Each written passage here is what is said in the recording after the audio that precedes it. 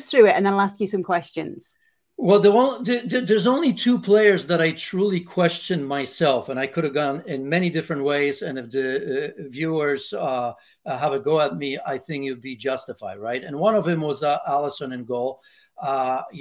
Just looking at Pope, De Gea, even Ederson, and look at their statistic, the clean sheets, the number of goals their teams gave up. Maybe Alisson is not the one that I should have picked. I have a soft spot for him, but I just think that without him, Liverpool's season would have been even worse. I mean, he's steady Eddie in a team that, disappointed just about in every position on the pitch, with the exception of maybe Mo Salah, right?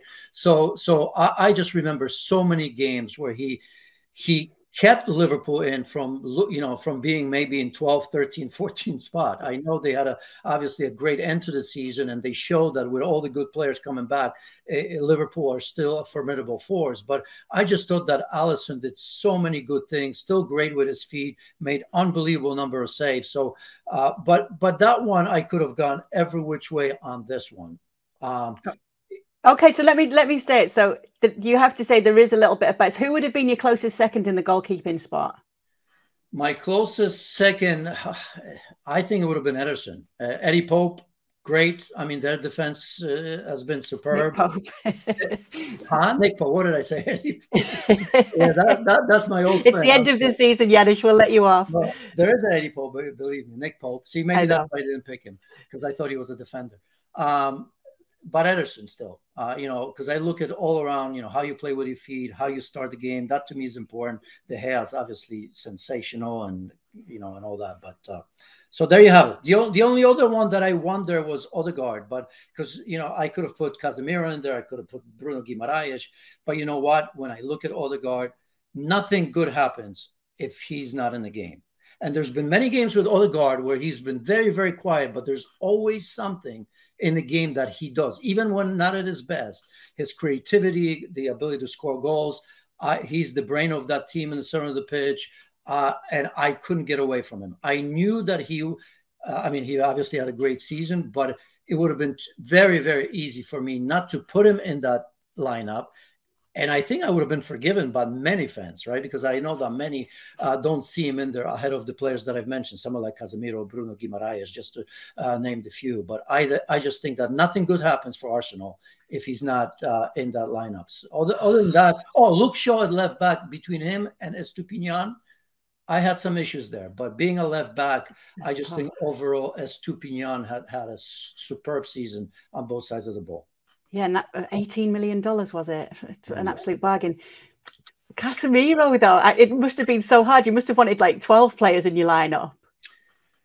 Well, I want to be true to my formation too, because I wanted to avoid playing like formations where you have, I don't know, Haaland or Kane playing on the left-hand side. So in order to have that formation, Rodri for me is one that can hold the midfield all by himself, as we've seen it. Although he does have help, obviously, at Manchester City, the way Kyle Walker in the past, or now John Stones comes into that midfield and all that. But Rodri can hold the midfield all by himself, and that's why Odegaard had to be there. And who else did I put in there? I forget. What, Kevin De Bruyne and Bruno in your midfield?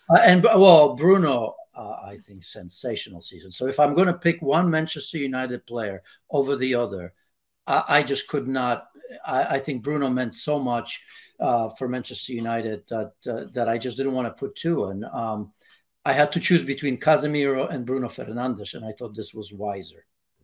Even though you didn't have to choose between the next two players I'm going to put to you, because they're both in your 11, I am going to make you choose between them. So talk to me about Erling Haaland and Harry Kane, because obviously Erling Haaland's stats are undeniable. Everything he's done this season, his first season in the Premier League, goal scoring records galore.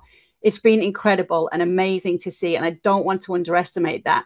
But Kane's numbers with a struggling Spurs side like this, obviously you've taken these into account. My question to you is, which one would you rather have in your team? I think if I had mentioned, look, I mean, this is a tough one, right? Go on, let's say it's Man United then. Let's say it's Man United. Which striker do you want?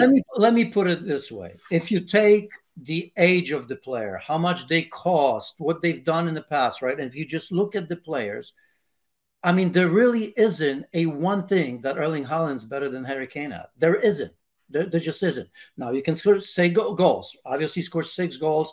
Those are facts. You can't question that. But you can look at, and we see it on Twitter, this fight, look at the cast that Erling Haaland has or not. But, my point is that Harry Kane's been doing this for years in this league. I know Erling Haaland has done it in the Bundesliga, and I'm sure he's going to continue to do it.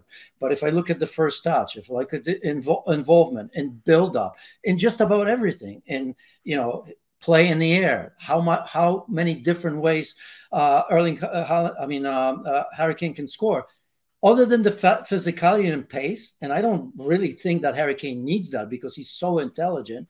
And obviously, we've seen how many times he sets up a play or sets up a goal for himself. His intelligence to make sure that he gets the ball deep in the midfield, plays it out wide just so he has time to get on the end of it, right?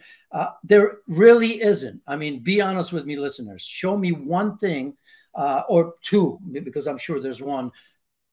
I just don't see it. I just technically and intelligence-wise, and, we sometimes sit here and say, well, Erling Haaland had 9 touches, but look at that, he's got 1 or 2 goals. Well, that's great. But I want my forward to have 28 touches and score 2 or 3 goals, or maybe set up somebody else as well. So this is not a knock, but if you ask me an honest question, I have to say it, that we can't overlook what Harry Kane has done this season, because to me, it's absolutely incredible. It's on par to what Erling Haaland has done. Okay, you're going to feel like you're back at school now. I'm going to give you a statement and you have to fill in the blank. Kane scores if he played with City this past season. Yeah, at least 30 or 31. But I think he would have. Well, not as many. Yeah, but that's City did not need 36 goals from Erling Haaland to win this title. Thank you very much for watching ESPN FC on YouTube. For more highlights, analysis, and exclusive content, be sure to subscribe.